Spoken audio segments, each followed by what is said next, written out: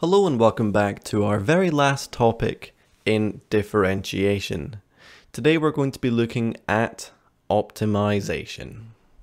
Now, I'm not going to lie to you when I say that optimization is probably one of the hardest bits of differentiation, but with a lot of practice, you will get your head around what methods to use or what formulae to use in particular cases. And in today's video, I'm going to be going over a few pretty complex examples, and I will try my best to explain not only what optimization does, but how we use it to optimize. So if we looked at the video on closed intervals, if you go back and take a look at it, we saw that it was possible to find the maximum and minimum values of a function. Say, for example, we had some sort of curve that looked like this. We said that we could find the maximum and minimum values like so. Well, we can use this to help us with optimization. And this is because it can be very useful in particular areas of applications, such as a company might have a function, say px, which predicts the profit if some sort of amount of money was spent on raw materials. So this function here would tell us how much profit is spent, and this would be very useful in finding the value of x, which is spent on raw materials, which would give us the maximum profit. So the process of finding these optimal values, as we're trying to find the optimal value of x, which will give us the greatest value of p in this case, is called optimization. And sometimes we have to find the appropriate function before we start optimizing, if you like. Now, usually optimization will come in two parts. The first part will be just working out the formula or the function that we need in the optimization case, and the second part will be the actual optimizing stage. Now, usually if you struggle to do part A, you will still always be able to do part B, because part A will often give you the function that you need. It just asks you to show that that is the function you need for optimization. Whereas the second stage will be finding some value x that optimizes that function. And if we're given the function, well, we can just say in part B that that is the function. But part A is the important bit, and that is working out the formula. So I'm going to go over a wee example here, and I'll do another one straight after as well. So this question tells us small wooden trays with open tops and square bases are being designed. They must have a volume of 108 cubic centimeters. And we've got a little diagram of them here, so we can see it's a wooden tray that's got no top on it, and we can see because it is a square base, it's going to be x by x. This is technically x back here, but they've not done it because they've told us it's square based, and the height is just going to be h.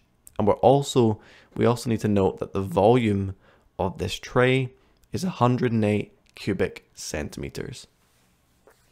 Then we're told the internal length of one side is x and the height is h, and part A asks us to show that the internal surface area A of one tray is given by A equals x squared plus 432 divided by x. Now, how on earth have they done this?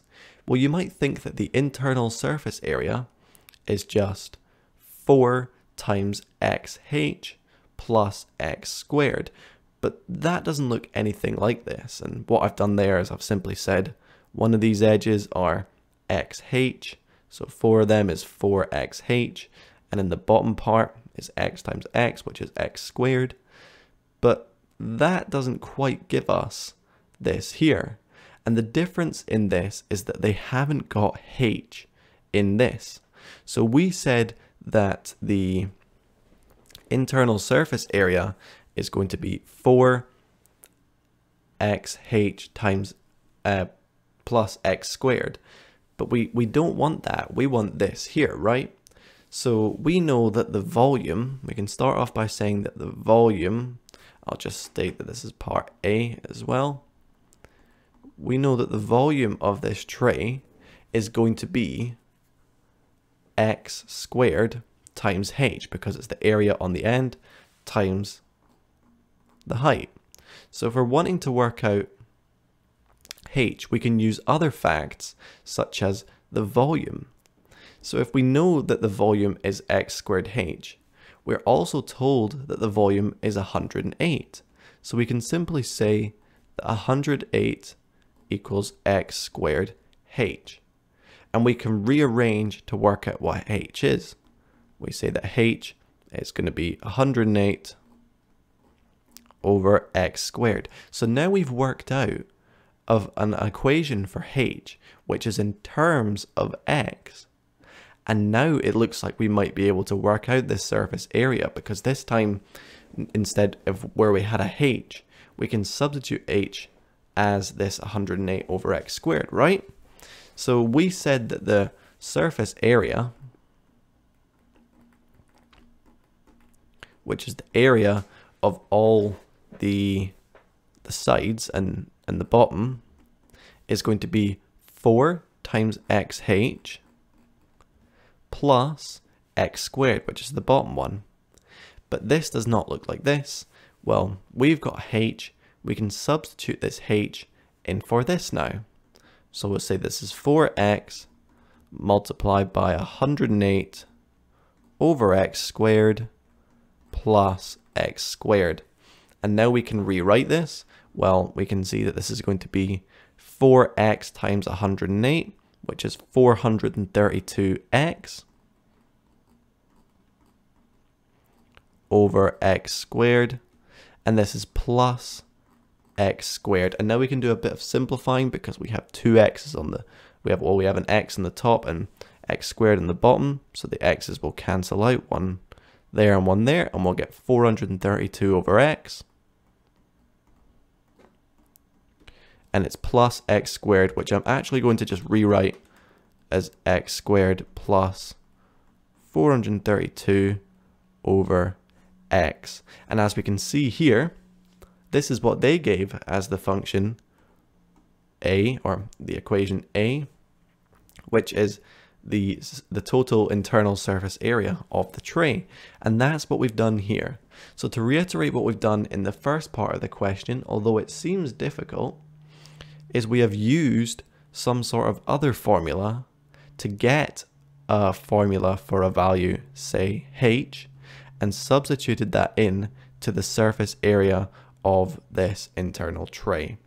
So we can look at, the best way to do this is look at the equation they've given, see what letter is not involved, which is h, and therefore we know that we need to work out h in some sort of different way. How else can we do it? Well, they've given us the volume, so we know it's got something to do with volume, which we said was x squared h, and then we work out h, and then substitute it into what we would think would be the surface area, and that will give us what they've given us here. Now, as I said, part B is not necessarily always going to be the harder part. It's usually the easier part, especially if you struggle with part A, because you can always do part B, and that's because part B is the optimization stage. Now, optimization, as we said when we talked about closed intervals, is finding the maximum value. So we want to work out the max x value that will give the greatest A. So we know to do this, we need to work out the stationary points. And to do that, we know the stationary points occur when the derivative is equal to 0. So we need to find the derivative of this function A. So we'll start off by writing the derivative, it should be dA dx, because we're differentiating A with respect to x. This is going to give us, well, we can see that the x squared is just going to go to 2x, and we do have this 432 divided by x, and 432 divided by x is the same as 432x to the minus 1. So we would say that this is going to be, when we do the derivative of this, we're going to get minus 432x to the minus 2, which is equal to 2x minus 432 over x squared, like so. So that's us preparing to differentiate. And here we know that stationary points occur when the derivative is equal to 0. So we want to do 2x minus 432 x squared equals 0. And the best way to solve in this case is probably multiply everything through by x squared, which will give us 2x cubed minus 432 is equal to 0, because 0 times x squared is just 0. And then what we can do here is we can take out, or we can divide everything by 2 as well, actually. So if we divide everything by 2, we get x cubed minus 216 is equal to 0, and then therefore x cubed equals 216. So x is the cube root of 216, which is just 6.